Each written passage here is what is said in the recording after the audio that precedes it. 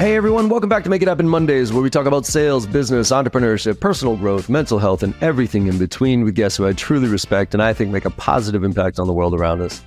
Now, today's conversation is with Tony Diggs, the CRO of CloudTask, the world's #1 marketplace to buy and sell B2B sales services.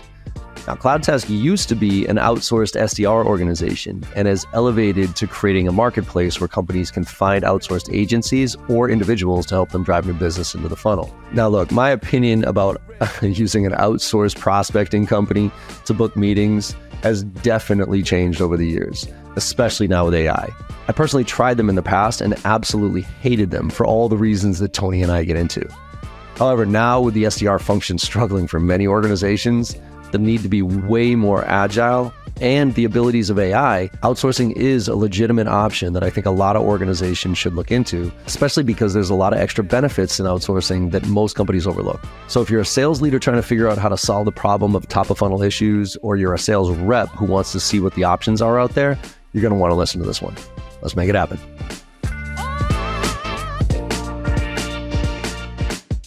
Tony, what's going on, brother? Welcome to Make It Happen Monday. How you doing, man? Hey, JB, thanks for having me, man. I'm good.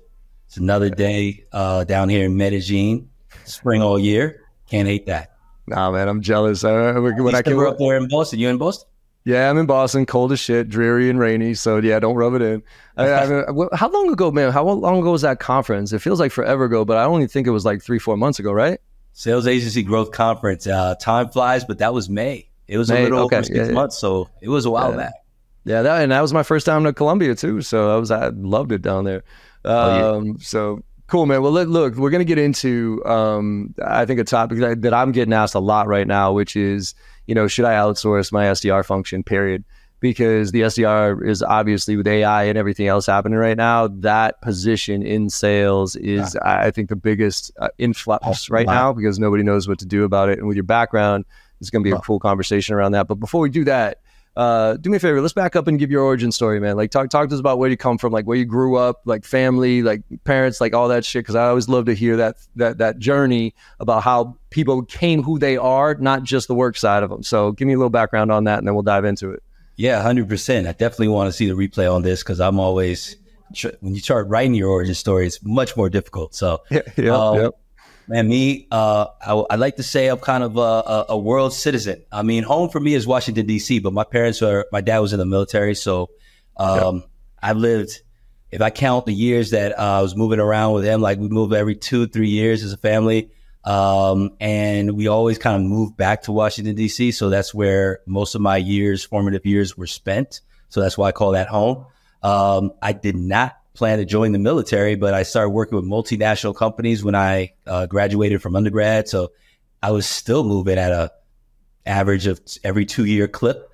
So to date, I've got about 26 cities under my belt, different cities for a year or more. I don't count the cities I've stayed in for less time.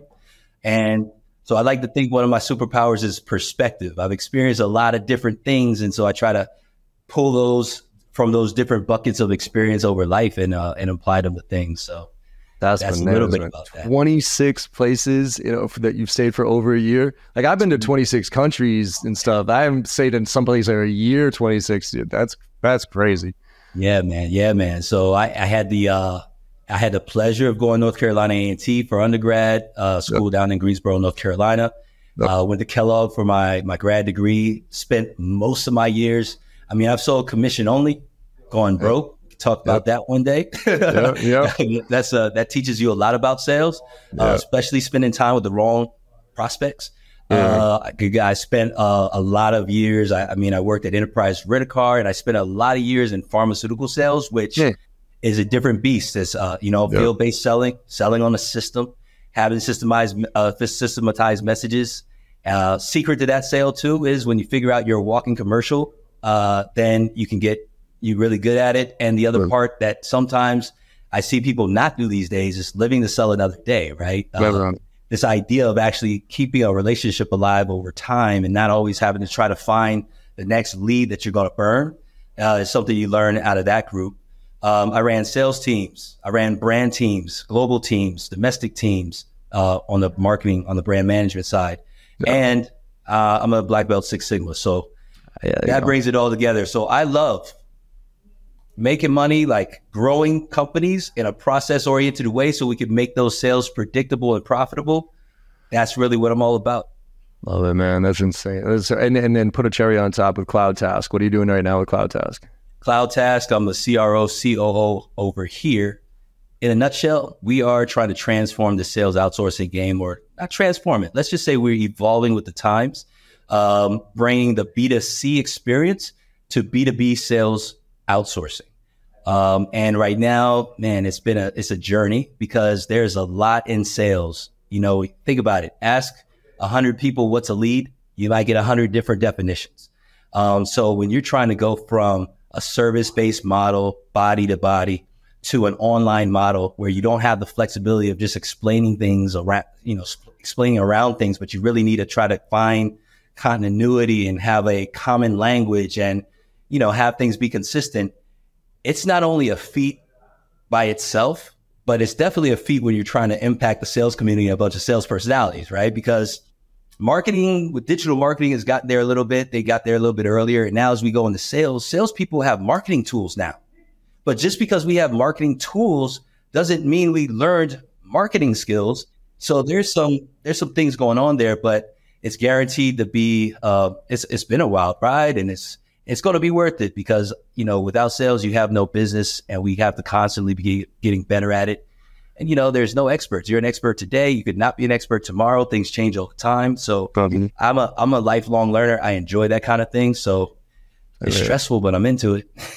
Well, that's, you know what, man, that's the thing. It's like my wife and I were talking last night, like she's going crazy right now because she's, busy as shit and like doing stuff and both of us up until 2:00 in the morning, like just admin shit. Cause we're both solopreneurs for the most part. I'm back to being just me and Megan, and she's got her own small squad, but she's, CEO, CFO, everything.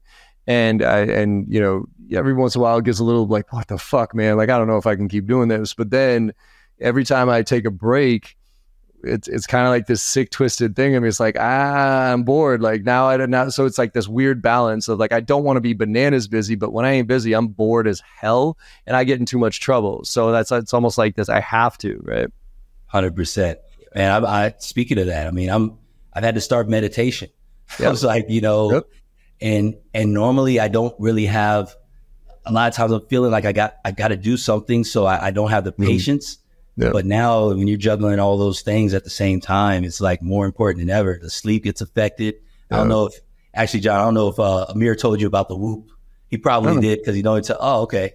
This thing has been telling me everything to the extent that, sometimes you don't make a change until it gets uncomfortable enough that you just don't keep it the same. Yep. So those signals, man, I can see my heart rate such that if I meditate, then it tells me where the ranges are. So now kind of, before it was like, meditate because it's good and you feel better. Right. But now I could actually see the metrics, right? All right. What's that called? What's the thing called? It's called the Whoop. Hey, don't get it until I send you my affiliate code. All right. Yeah, send it to me, man. Is it WHOOP? Yes, sir. All right, cool. Yeah, send me that affiliate code. I'll take a look at it. Gotta be still in all times. Always, man.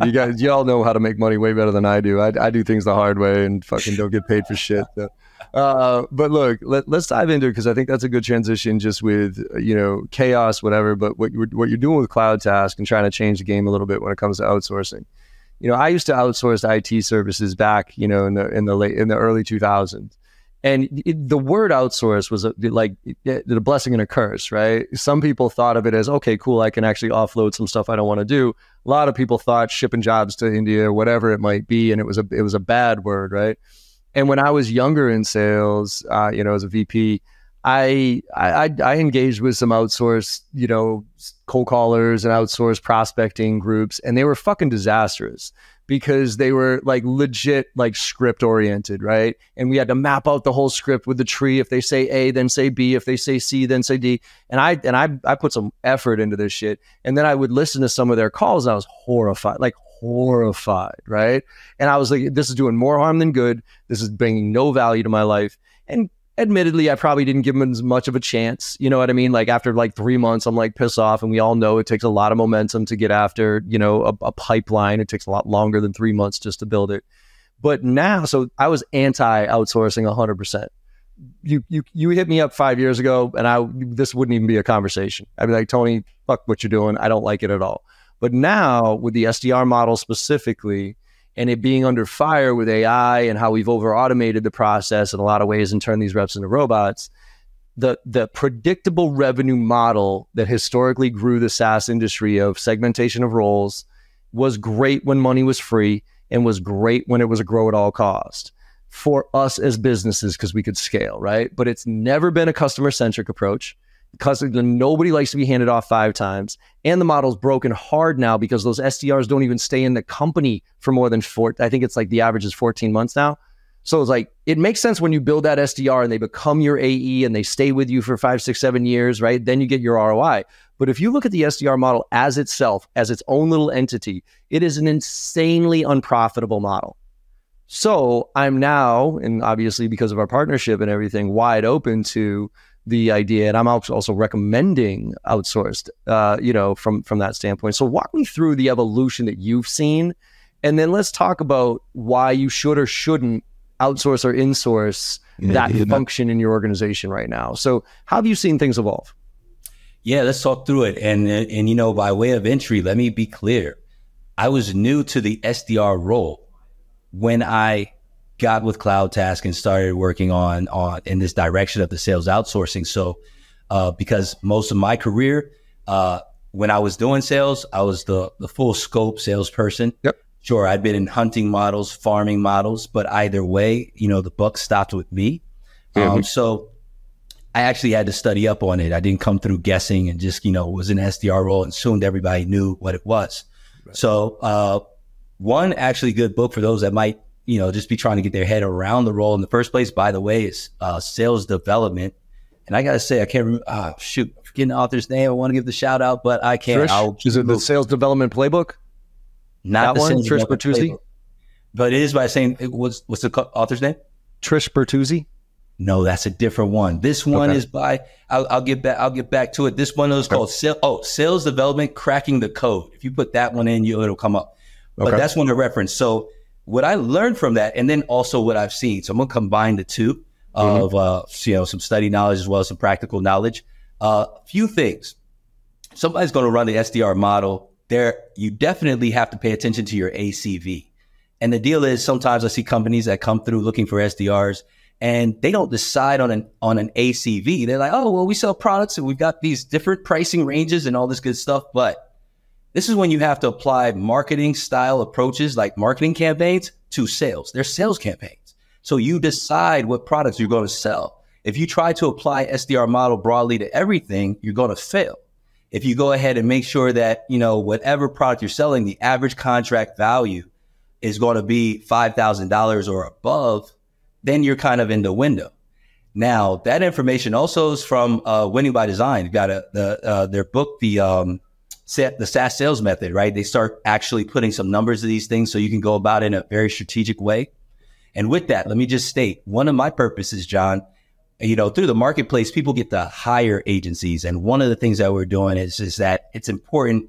It's basically like same side selling. We have to work on both sides to help the sellers sell better in a way that is more transparent and more customer centric, ideally. So they went on our platform, and vice versa, equip the buyers with the information they need to be good buyers. Because a lot of times people show up and they're like, yo, well, what can you do for me? How many meetings can you get me?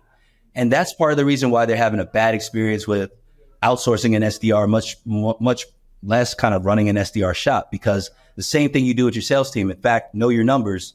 I believe, John, you have that, right? Where people can go in there, your metrics.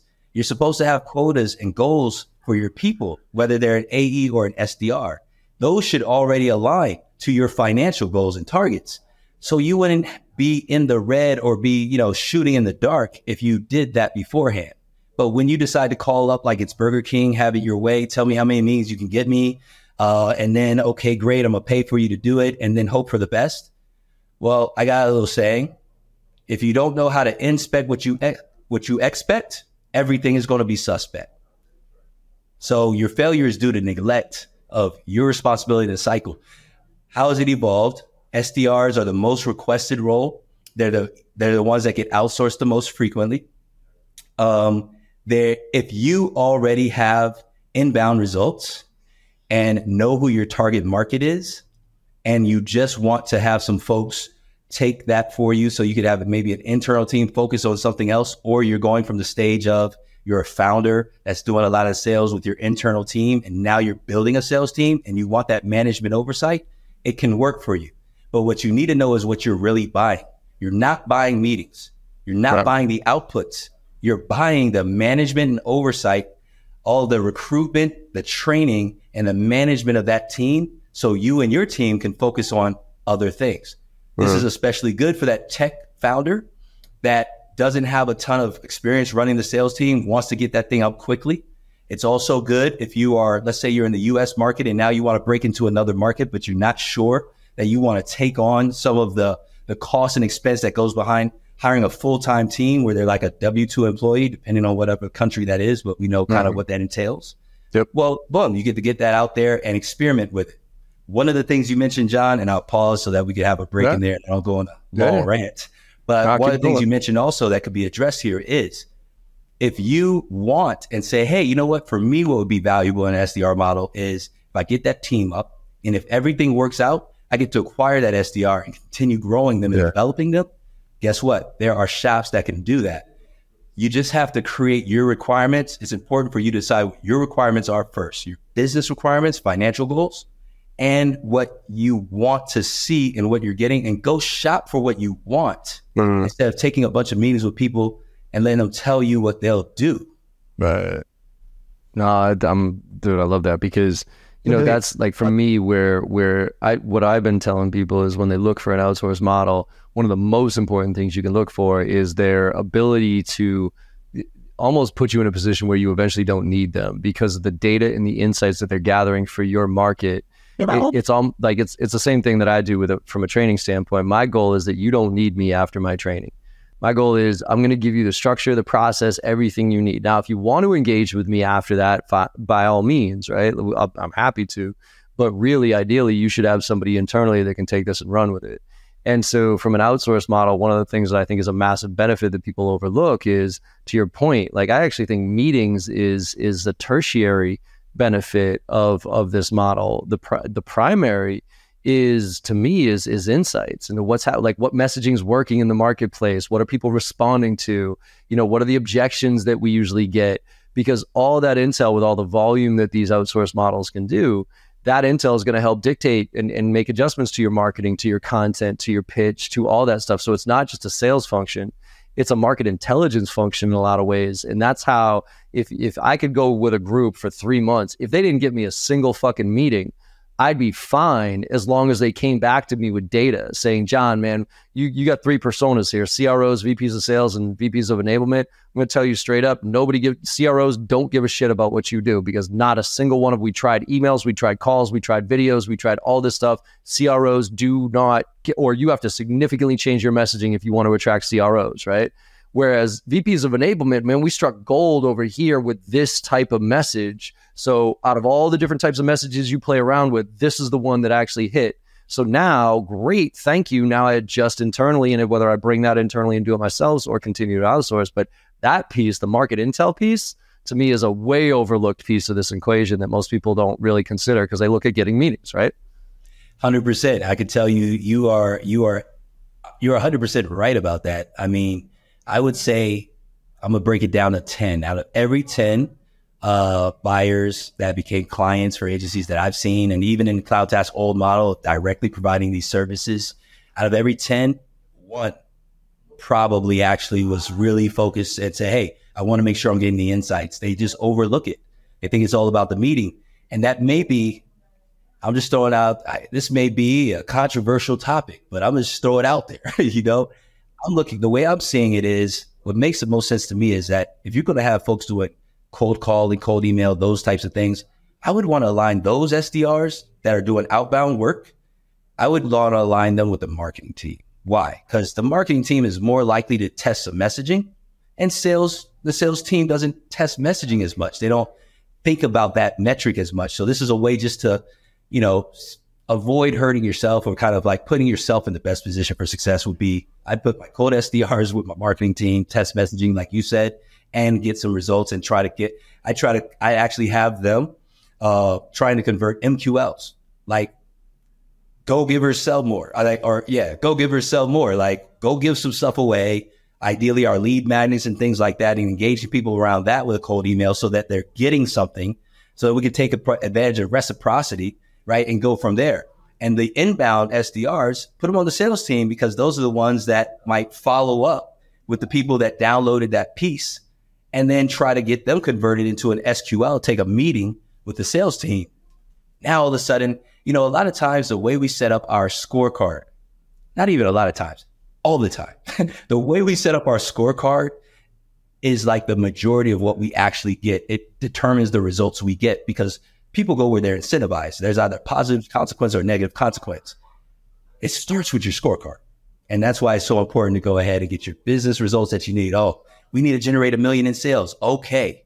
Well, what segment of customers at what contract level are we going to focus on to try to get that? Where are we going to place that bet? Boom. Okay. Now let's build all of our incentives around there. How many sales do we need? How many calls, emails, do we need to send? How many people do we need to make those calls, send those emails? And of course, that trickles now into AI, wherein now you're still going to need a body. The deal is, though, if you can do more with fewer bodies, now you're talking about greater profitability. 100%. And that's why I think the outsource model makes so much more sense these days, because of the AI tools, because of the ability to gather insights and be very adaptive and agile with messaging and testing and all that stuff. I mean, look, does it matter that I get a call from the rep or the outsourced rep if they both come with a good message and take it to a certain level? I don't think so. And so I think it's, and I don't even know if it's controversial at this point, man, when you said that the SDRs go into marketing, because I'm watching, it's happening. Like I've talked to well over 100 CROs this year, and the majority of them, if they haven't already restructured or gotten rid of, quite frankly, their SDR org, they're seriously thinking about it. And so, I believe that we're headed back to full cycle sales with SDRs rolling up into marketing and operations and doing true ABM stuff that then feeds back leads to full cycle sales reps that take them from there. And we're all going to be sitting in front of a dashboard where, instead of it saying, hey, sitting in the office and be like, who should I call today? It'd be like, no, John, you need to call Tony, because Tony just did these things. His company just did this. This was what happens. Oh, and by the way, call him because he likes phone over email, because here's his personality profile on Crystal Knows or whatever the hell that, you want to do there. And here's 3 snippets of talking points that you can say when you give a phone call to him. And then we're going to have this call. It's going to record the whole fucking thing through AI. It's going to port it right into our CRM, and it's going to do the follow-up for us. So it's really going to be that Iron Man, that thing. And that's where I think that outsourcing plugs into that Iron Man, right? That's a piece of this puzzle. But because I would still say no if the SDRs became AEs, right, and stayed in the company. I would still say no, because even as bad as the results that SDRs are getting these days, if we can teach them how to be good AEs through that process, then we win. But that ship has sailed. And so now I think your point, we flip it over where we hire an outsource model. And then if we like the kid that is our sales rep, then there's a transition process where now we hire him full time, and we take on that risk, as opposed to taking on the healthcare and benefits right out of the gate for a kid who's probably going to run away from the profession in 6 months. Because let's face it, SDRs, more than half of them, like, this is the job they got because they don't like their stupid, whatever degree they had.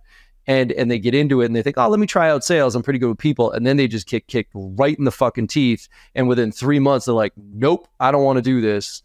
And so you've just invested all this time, energy into a kid who maybe doesn't want to be in sales. And now again, cost of CAC is brutal on that, right? 100%. Now add to that, one thing that's unique about our platform is that you also have, when you can deal with agencies that give you the oversight, or you could also outsource that SDR. We'll call it offshoring for purposes of separating it a little bit, hire them as an independent contractor, all in the same place. And when you're hiring offshore, you have an opportunity to reduce that risk as well, right? Because now you could hire some talent that there's a lot of folks in Latin America that have worked at call centers or done things like that. And the biggest thing, though, is that what you would pay for that same talent in your backyard in the States is significantly less when they're living in another country. So now you further reduce that risk, not only by the regular churn rate of an SDR, but also on the amount that SDR needs to receive from US pay in order for them to live a decent life in their country versus the amount it would cost you to spend that same money in your country. I'm going to throw out one more benefit when you think about the outsourcing piece. So we got the part about insights. We got also the part about oversight management. So being able to focus on what you're good at and kind of balance things out that way. The other benefit would be, especially for the founders, the folks that are founding and just getting started, growing a SaaS company, is your books. It's just a straight accounting benefit of having something that's not considered a GS&A cost on your books, right? Because this ends up being this variable cost. You could cut it when you need to. You're not married to it. You, of course, don't have benefits and health and all this great stuff. But additionally, it's that thing where, you know what, if that doesn't work, or if the market slows down, and you've got the flexibility to adjust up and down, which gives you flexibility with your investors or whichever other stakeholders you need to talk to. Because at the end of the day, right, building this business is about building your valuation. And so outsourcing helps with the valuation game. Yeah, it does. How long does it take? What's your experience on ramp for an outsourced model versus a sales rep, right? So, because I'm trying to get to, like, if I'm a founder, if I'm a VP of sales right now, and I'm in this mess, and I'm looking at this overbloated SDR team that I grew because, we could, like last year we just hired, the money was there, let's go. And I'm sitting there thinking to myself, like, this isn't working, right? So, like, I'm looking for some comparison points here to look at to say, all right, if I hired a sales rep, say it's not right out of school, say it's, a kid with a couple of years experience. So I got to bring them through product reviews. I got to bring them through this. Probably everybody says 3-month ramp to get productive. That's bullshit in general. It's usually probably 6 months at least, to really ramp the right way.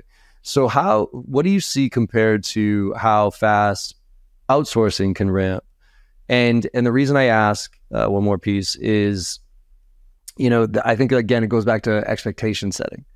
Right? A lot of people think, turn the sucker on, meetings are going to fly, right? But just like a sales rep and getting them on board, you have to get the company on board. You got to get a momentum. You got to tweak the messaging, and you're probably not executing. And my guess is that because I've talked to a lot of these outsourced, so it's not even really a guess, but after about 3 months, if those results aren't there, the client cancels. And it's like you were just getting started. So what should the expectation be, and how does it differ compared to the full-time?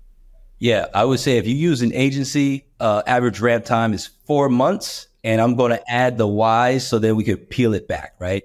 You'll hear different things, but on average it's 4 months, because normally a client that's outsourcing, the average buyer, they don't know who their ICP is for their outbound. They haven't defined it, right?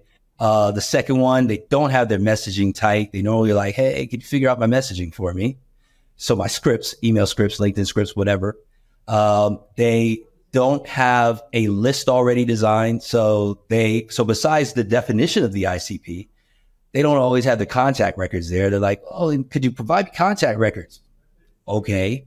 And then the last part is marketing materials that can be used maybe for generating, like, let's call them lead magnets. I don't want to call them, because I hate when people talk to me about sales slicks. I mean, I don't know. It's like, oh, all right, well, hand me the yellow pages and I'll start making calls for you. But I'm talking about literally, educational, informational pieces maybe that could play at the different levels of the buyer journey. They don't have them, and they don't have a sales playbook. That means the agency has to create all of that from scratch. They're not in your business. So just like you said, John, you have to onboard that agency just like they're an employee. You should be hiring agencies just like they're employees. In your mind, that's how you should think of it. And then the deal is, if you need them to create these things on your behalf, then they have to test them, because it's not a quick process to come up with a plan. Otherwise, marketers wouldn't have jobs, salespeople would have jobs on a regular basis. You wouldn't do annual planning. So the deal is that normally, and I would even say 4 months, but I feel like 4 months is aggressive if you think about what's really going into that. So 4 months is normally that baseline. If you have any of those things, then maybe the time to ramp goes down, because the upside is that these agencies are normally having to create these things all the time. And probably, or ideally, you should check and make sure they have a methodology that they're using to do this approach. And if you like the method that they're using, you're buying that as well, right? And that could give them a head start versus trying to do this in-house. Yeah, and I think it's patience these days is not something that people are up for, at least in my experience. Right? Like, I think since the beginning of time, say sales is a numbers game, so it's obvious. I don't know. Like, give me 5 meetings a month. Like, wait a second, I never heard of that. Right. Your quota is 5 meetings a month. I need you to get 10. Not when you told me you'll get 5 and I didn't get 5. What kind of meetings do you want? You want qualified meetings that'll actually close, or you just want to meet with anyone? Because that's the other thing that people complain about, and it's a valid complaint. Sure. Like, did you ask for that? Right. What did you do to that guidance? You brought up some stuff that I know and you know, but it still blows my mind. When you say that you get involved with these companies, I understand a startup might not have the nuances of their ICP, the nuances of their messaging and shit like that. But the fact that we have companies that are 5-10 years in business and don't have a crystal clear picture of what their ICP is and who they sell to most. Like, do you, like, when you did CloudTask and like you actually did the outsourcing part of it, did you like what percentage of clients, curious from you, what percentage of clients that you got involved with had a tight grip on their ICP? I'm gonna go with 10%. Shut the fuck up. I'll call it 12 just to give it something like, because I did, 12% of people that have a clear idea. I mean, outside of, we sell to this industry or, mid-market or enterprise, right? Like, outside of that, most people just go. Just seems like they're going. And it may have to do with the fact that most of the time the conversations with someone from a company that is looking to do sales outsourcing is someone on the sales team. Yeah. Not the marketing team. So, in pharma, running a brand, our primary channel was the sales rep. So I dealt a lot with literally just, would you run the play? Would you stick to the message? Would you use the tools? So it could be one of those things where, because the salesperson is coming over and not really paying attention to the marketing, or maybe even doesn't agree with marketing. They don't bring it to the table. So it could be that the company has it and it's just not being communicated in the sales outsourcing conversation. But it's extremely low. It's been extremely low. Yeah, and that's it's sad because I do that in my training. It's funny. I was doing a fill in the funnel session today before our conversation, and there was like 26 people on the call, right? So it's just a straight up training, and when I started talking ICPs, I started kind of giving the framework of ideal customer profile, and like 4 people dropped, and I'm like, I almost guarantee that y'all thought this was rudimentary, this was basic. And they didn't wait for me to get into the nuances of why, right? Because I was like, all right, we got to tier out our accounts, tier 1, tier 2, tier 3, right? And we look for these type of things. And as I was going through that, I could almost see the quote unquote senior sales rep sitting and watching this and being like, dude, I know what my ICP is. Like, this is fucking garbage or whatever, right? And I actually think the ICP is something that almost, and you're proving it to me here, that most people skip over. And if they don't skip over it, they don't go deep enough in it. They just get the very basic criteria, like industry size, number of locations type of stuff. And then they just start hammering away. And I think there was something, I read this report recently, that only like 3 to 5% of your addressable market is actually ever in market for what you need, right? So if you get a huge ICP with this broad ass stuff, you almost have to do mass blast stuff just to see if you can, trip over something. But the tighter you get on the clients that you add the most value to, and then the more value you can add to them, then you start, you got to nurture, and there's patience to it. But those are the ones that are going to make your number way more than the volume is. 100%. I mean, and that's that 3 to 5%. I got that maybe I wouldn't doubt that that's the new number. I remember the last thing I was looking at, I referred to what was outbound sales, no fluff. I remember they were talking about 8%. Right. But to your point, the deal ends up being that if you just like, give me a list, make some calls, this much converted, now I need to find another market, which I find happening a lot in the outbound space, that's probably also why, right? You just ignore an ICP thing because you're like, just give me some more leads. Right. But the fact that you're always looking for more leads, you don't actually, if you're not focused on the insights, like what you brought up earlier, John, you don't know if some of these leads are actually good leads. They'll be good in 12 months, 18 months. Yep. You don't know the impact of that on your numbers. That information, though, improves your forecasting, and it's a much healthier conversation with investors, tell you that much. Yeah. One more thing I want to hit on that one, John, is that I noticed there seems to be confusion for me personally. People use TAM for anything. And then ICP, I don't even sometimes know if they understand the difference. So I had to create a difference for myself. Hey, look, talking about the TAM, let's talk about the people you can serve, which pretty much means you should have a list, right? Because you could use any of these tools today, pull it just one time and say, hey, I'm going after this market, that market, that market. And you got a bunch of companies. That's your company list. After that, then you'll have a prospect list, which should be a segment of your TAM. It should include some ICPs that are probably in that next level of segmentation once you decide who your prospect list is. You could go different ways depending on how sophisticated you get, but let's just keep it really simple. I got a TAM. I segment my TAM, 3 to 4 segments minimum. And then I decide who I'm going to target for a specific campaign. And I know that there are probably some different roles or something in there, or maybe there's going to be some different regional differences, whichever metric you want to define some ICP profiles. So it's like, this is who we're talking to. Back in the pharma space, we used to do it all the time. And the good thing is when you're in that farming model, all of the people that have offices, that's the TAM.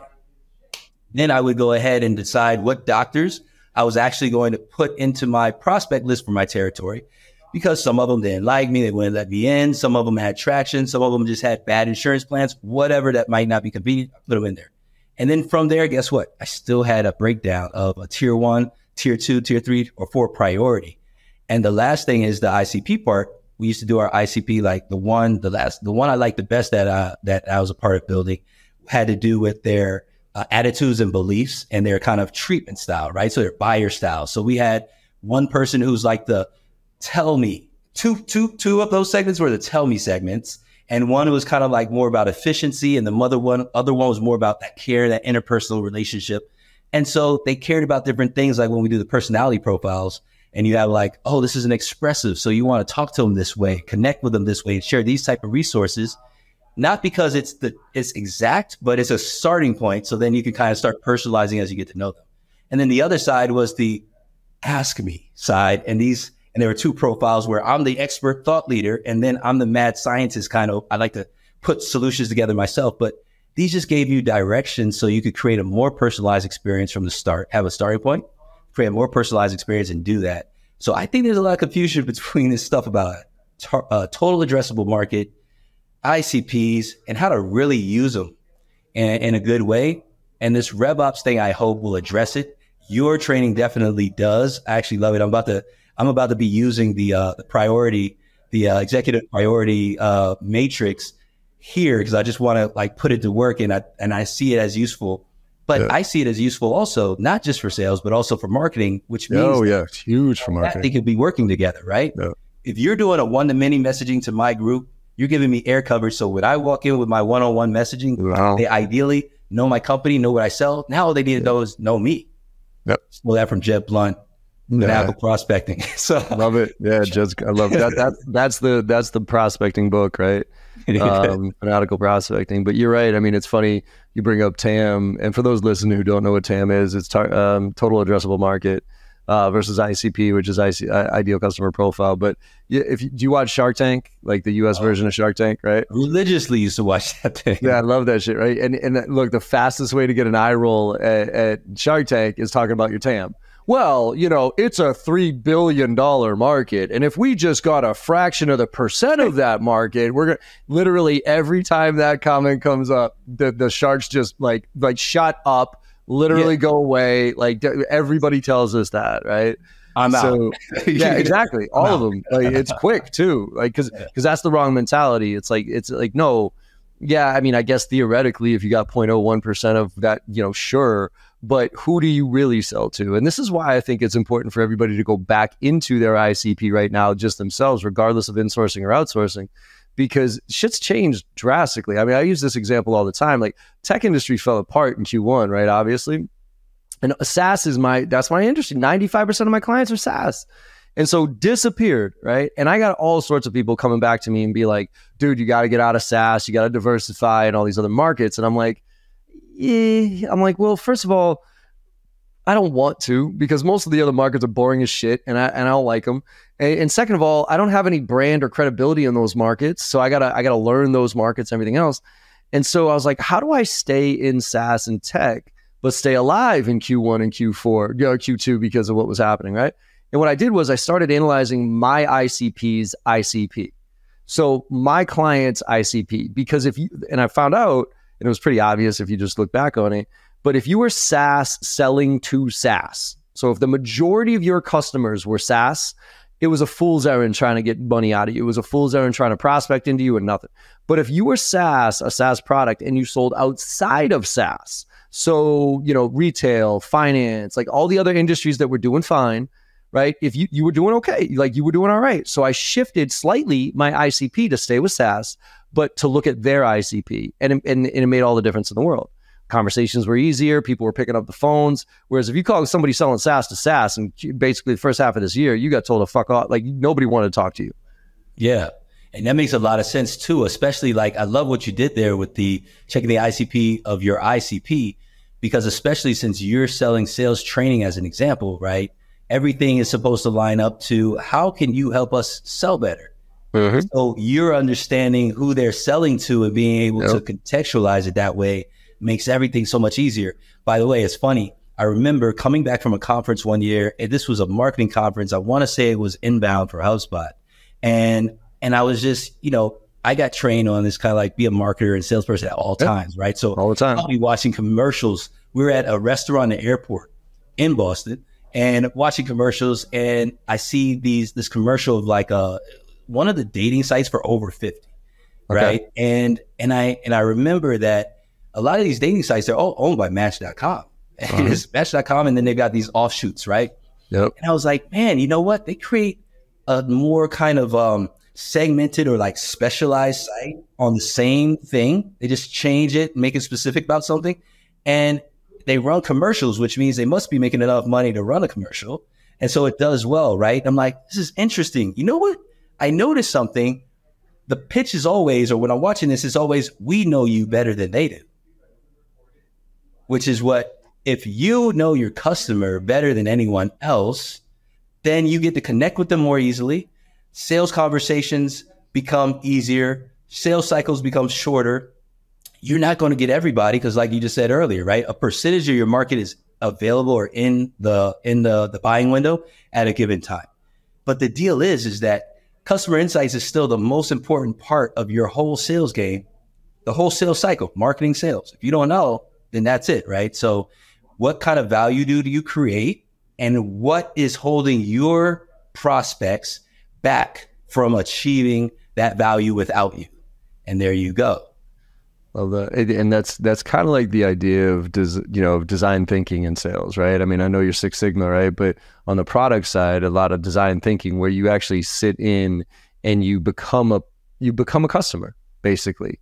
Like, so if you want to sell into some of these enterprise, whatever, you become a customer, and say you want to sell to Walmart, right? You go walk the floors of Walmart, you check out, you do the self-checkout, you return something, you sign up for their newsletter, like you figure out what it's like to be a customer, and then you bring that insight into the conversation with the executive. And so, as it leads to, like, that's, I think, why this shift in outsourcing makes sense now more than ever, because of the access to information, right? Somebody can get up to speed. Like, you can go into ChatGPT, Bing, or whatever it is, and I can be like, you know what, say if I was outsourcing, for a said company, I don't even need the company to teach me on their product. I can go to ChatGPT and be like, yo, what's this do? How's this different than everybody else? What do their customers care about? Those type of things. And I could be up to speed pretty damn fast. Whereas before I'd have to sit with the client, I have to understand their value propositions. I'd have to understand all that stuff. Now I can just ask these AI tools to educate me. And therefore I'm up to speed, and you don't have to go through a 6-month onboarding process with me, because I can figure this out pretty quick. And that's what I think the shift to me has been, of why I think outsourcing now to me is a better option in a lot of ways than it is to insource, because of the tools, because of the resources, and because of the ability to gain deep insights very, very quickly and have that relevant messaging going forward. And you know what? That's a great point. I just want to put one cherry on top of that. One thing, if anyone out there thinks about outsourcing, to build on what John's talking about right now, consider that you don't actually always need that outsourced partner to use your email address. They don't need to be associated with your company for it to work out, especially if you decide that part of that's going to be some experimentation. You don't want to hurt the brand during that experimentation. Right now, I get folks, I feel like, I don't know, John, I don't know if you've seen this, but I feel like the art of the pre-call planning is dead now with some of this AI stuff. Like, all I get is like automated things, and people are pulling all the way down to pulling a list off of these sales intelligence tools. But I mean, I've had somebody send me something and said, yeah, man, I know you are into, it was like laundromats or something like that. It was like, I'm not even close to that. It was on LinkedIn. But the deal is like, one, you don't need them to use that when you're doing some experimentation. You could always get to that point later. The second part is that when they're doing some of this outreach, like John said, you could experiment with things to learn things. You could have them send out surveys and get that information in to tighten things up. You could have them test out messaging. You could do all types of things there with minimal risk for your day-to-day brand and reduce costs on the cost of kind of doing that with an in-house team. So, the major thing would be, don't think about it as a one-trick pony. Think about what you need and then go ask for it, instead of just asking people what they do. Because ultimately, most of these agencies, they'll do what you want them to do if you come and ask them. So you have a lot of control over how this thing plays out. That's the key, I think. That's where a good agency and a bad agency, a good sales rep and a bad sales rep understand it. Because you're going to ask that question of, look, we can go through the song and dance and you can hire us to get meetings. I'm going to tell you right now, probably 3 to 4 months, you're going to look at the results and say, this ain't working, because you're not putting any effort into this and you're looking to just push an easy button here. That's not the way this works. The right way to do this is this. And if you're not willing to do that with me, then go find somebody else to do it. And I think that's the challenge that a lot of sales reps have, is walking away from a deal that isn't the right fit. And I don't think we have, quite frankly, and that's why I'm really happy that things have kind of fallen down back to earth now, because, as far as like grow at all costs and all that bullshit, because it's forcing a quality approach. Like, I don't know if you probably saw Outreach put it out that I think in 2024, that Gmail and all those are going to ratchet back like 5,000 emails per domain, dude.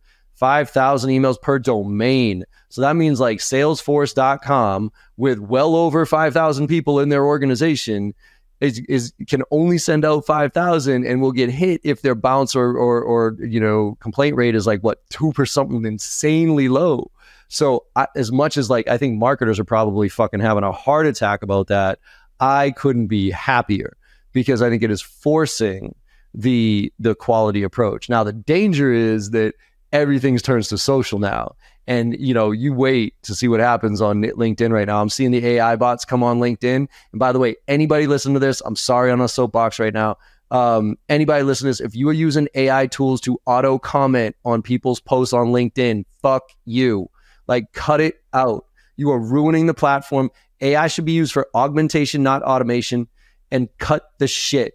And I got no problem in mails, whatever. In mails have been garbage for a long time. But comments on LinkedIn, man, come on.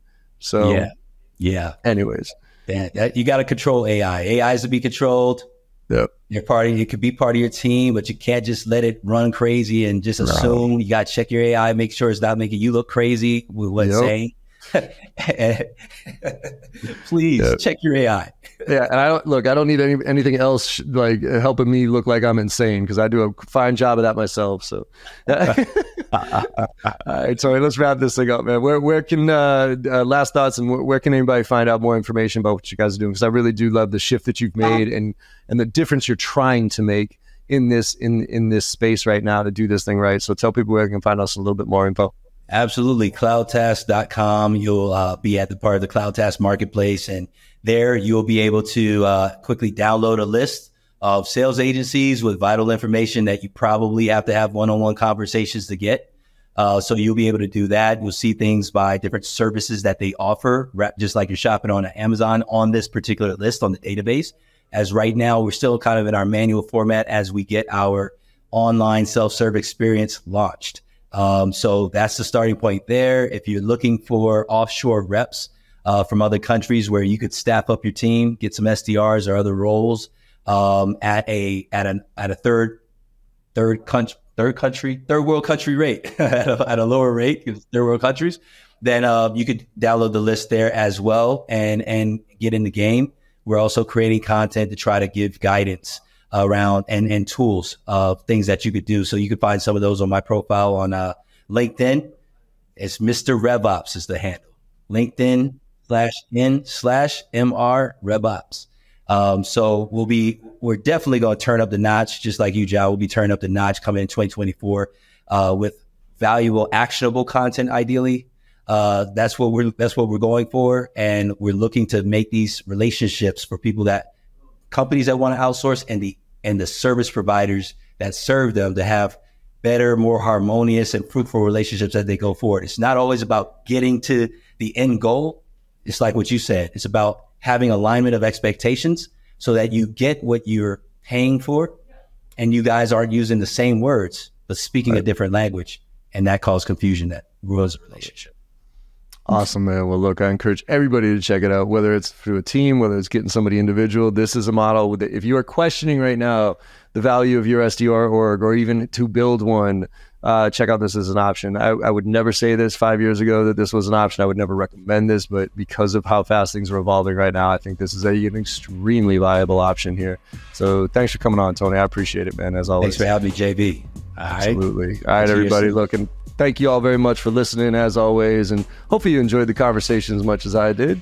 Like I always say at the end of all these podcasts, go out there and make somebody smile today, because no matter how bad your day went or how bad you think it's going, you make somebody smile and you know you had a good day. The world needs a lot more of that right now. So thank you all very much, and I will see you on the other side. I hope you enjoyed that conversation as much as I did. With your support and our incredible guests, we're one of the top sales podcasts out there right now, and I can't thank you enough. Now, to keep the momentum going, it would mean the world to me if you could go and leave a 5-star review on your favorite podcast platform and share some of your favorite episodes with your network. Also, check out my new website, jbarrows.com, where you'll find even more ways to engage. There's a ton of free content, and you can also get trained from me directly as an individual or for your team. Look, I'm out there selling every day just like you are, and I'm doing my best to stay on top of all the latest trends in sales and technology. So if you're looking to level up and you give a shit about this profession of sales, let's connect and make it happen together.